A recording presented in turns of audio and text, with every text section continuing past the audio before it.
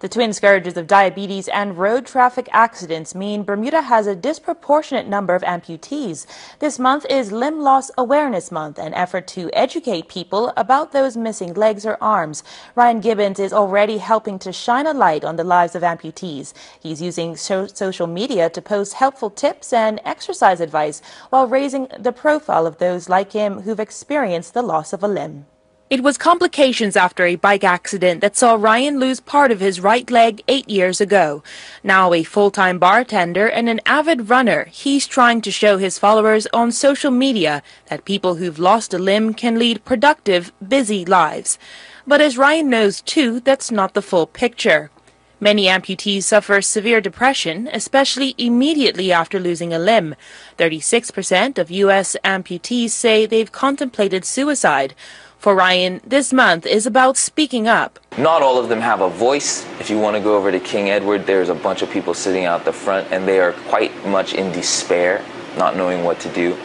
I have a voice. I was already kind of in the public eye from the job that I do in hospitality. I really enjoy the fitness, and I want to take it to the next level. I'd like to be the fastest single-leg amputee in the world over long distance. That is my goal.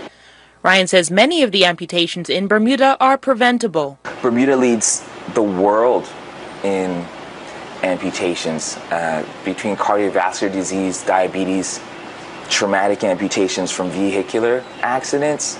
Those are three of the biggest, 3 of 4 causes of the major causes of amputation.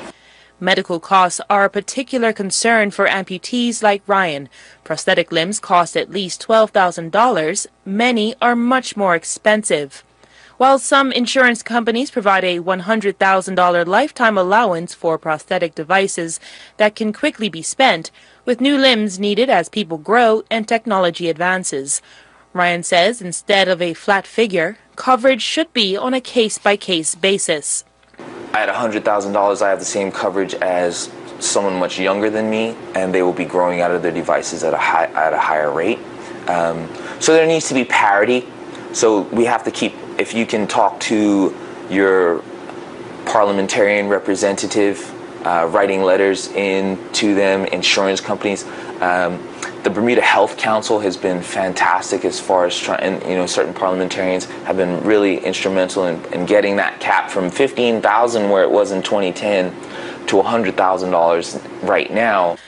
Beyond financial and medical needs, Ryan says more should be done to help amputees who may be struggling with mental health issues. I know I struggle with it. I found fitness is a good outlet for me, and it's become beneficial not just for physical health, but for mental health, knowing that I was going to be able to push myself to do things and gain some independence. And if you want more information on how you can support a loved one or friend after the loss of a limb, contact the Active Amputee on Instagram or find Ryan Gibbons on social media.